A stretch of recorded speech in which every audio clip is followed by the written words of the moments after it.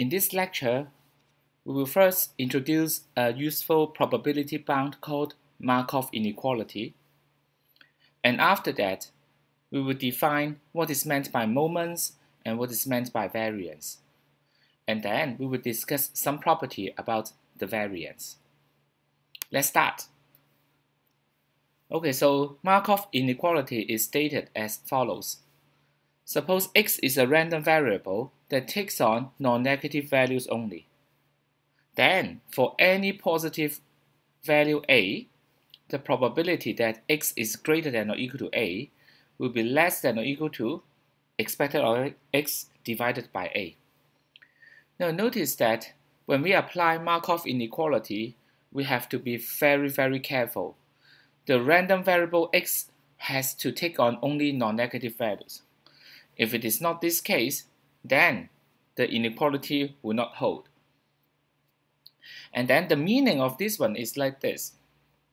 Suppose that we have some idea about the value of expected of x. Then we can make use of this to show that the chance for x to be super large will not be a lot. As a increases, the chance of x greater than or equal to a will become smaller and smaller. So this is the nature of, or the intuitive meaning of Markov inequality. So graphically, suppose that this is the case of the probability distribution of the random variable x. X may take on different values, and for each of these positive or non-negative values, x will have certain probability to occur. Now, what we are interested in, what is the chance that x is greater than or equal to a? So we have the value a here, we make a vertical bar here. So we are actually interested in the total area in this green region. And we want to show that the total area of this green region is bounded by a function of a. So it is less than or equal to the expected value of x divided by a. We are going to show the Markov inequality in three different ways. This is our first proof. The first proof is by the definition of expected of x. So for expected of x, it is equal to the summation of all the possible values of j multiplied or weighted by the probability that x is equal to j. Then for this summation, we can separate them into two different parts. The first one is we consider only values of j such that it is less than a. And for the other part, we consider the values of j greater than or equal to a. So we separate this summation into two different summations. This focus on j less than a, this focus on j greater than or equal to a.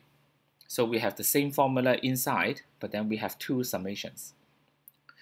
Now for the first part, we know that j is less than a, but then this is a random variable value x that can take on. So in that case, the value of j in any case will be greater than or equal to 0. So what we are going to do here is that we change the value of j here, all of them to be 0, so that we maintain this is greater than or equal to sign. And similarly, for the other summation, any value of j that we considered here is greater than or equal to a. So again, this time we turn every j here, although they could be different from the beginning, but now we turn every j here into little a. So again, we maintain the greater than or equal to relationship. Now the first summation, because it is now changing j to 0, so the first summation will be equal to 0. And then for the second summation, you can put a outside because a is independent of j. So it will be a multiplied by the summation of all the cases of j such that probability of x is equal to j. So in other words, the summation part will give us the probability of x greater than or equal to a. So in the end, we will have this relationship. Expected of x is greater than or equal to a times probability of x greater than or equal to a. So we get the desired result. So this is the first proof. Now for the second proof, we make use of the conditional expectation formula. So again, we begin with expected of x. So this expected of x can be rewritten as the weighted sum of the conditional expectation. So here, we separate the whole outcome, the whole sample space, into two different subsets. First, it is x is less than a. The other is x is greater than or equal to a. So by the conditional expectation formula, expected of x could be written as the expected of x given the first case, x is less than a, weighted by the corresponding probability that it occurs, plus the expected of x given the other case, x is greater than or equal to a, and weighted by the corresponding probability x is greater than or equal to a. Now, again, we are using similar idea as we used in the first proof. So here, so in this case, expected of x given x is less than a. So this is focusing on the random variable x. Although we are having this in this condition, we will see that no matter what happens, the value of x that we consider here when we compute this expectation will always be greater than or equal to 0. So we change this expected value here, all of them to 0, so we can give the greater than or equal to sign here. And similarly, for this second conditional expectation, so we know that x is greater than or equal to a. So the expected value of x in this given condition is always greater than or equal to a. So we change this whole expected value here to a. So again, 0 times probability of x is less than a will be gone, and we are left with a times probability of x greater than or equal to a.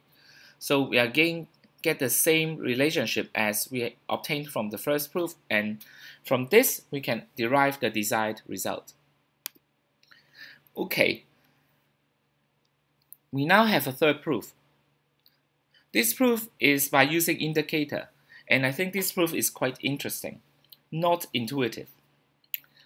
So we first define I to be an indicator. So this I can take on values 0 and 1 only. And then it is equal to 1 if and only if x is greater than or equal to a. So I will be 0 when x is less than a, and I will be 1 when x is greater than or equal to a. And for this indicator I, we observe that no matter what happens in every situation, the value of x divided by a will be greater than or equal to I.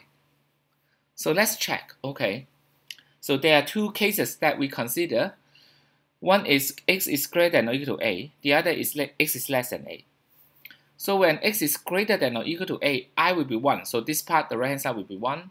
The left hand side will be some x greater than or equal to a. So in that case, this value will be something greater than or equal to 1.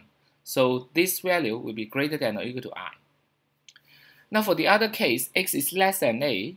Now when x is less than a, although we don't know what the value of x, but then we still have some idea because x can only take on non-negative values. So when x is less than a, that means that x is always still greater than or equal to 0. So when x is less than a, the I value will be 0, but the left hand side x over a will be still some non-negative values. So again, x over a is greater than or equal to I. Now we remember this one. So because this is true, so we can take the expected value of this random variable and also the expected value of this random variable. And we will see that the expected value of this random variable is greater than or equal to the expected value of this random variable. The reason is that we use the microscopic view because for each possible outcome, the left-hand side is greater than or equal to the right-hand side. So when you plug in the formula to compute the expected value, we will see that every term by term, the left-hand side will be greater than or equal to the right-hand side. So this is what I want to say. Expected value of x over a will be greater than or equal to the expected value of I. Now for the left-hand side, because a is a constant, we have actually shown that expected value of c times x for some constant c is equal to c times expected of x. So for the left-hand side, this is equal to 1 over a multiplied by ex. So this is exactly ex over a. And for the right-hand side is the expected value of an indicator. So this is the same as the probability that I is equal to 1. And I is equal to 1 if and only if x is greater than or equal to a. So the right-hand side is exactly this term, probability of x greater than or equal to a. Now we combine these two together, so we will have expected x divided by a is greater than or equal to probability of x greater than or equal to a. So again, we prove that Markov inequality is correct. Okay, so let's take a break. So this is the end of part 1.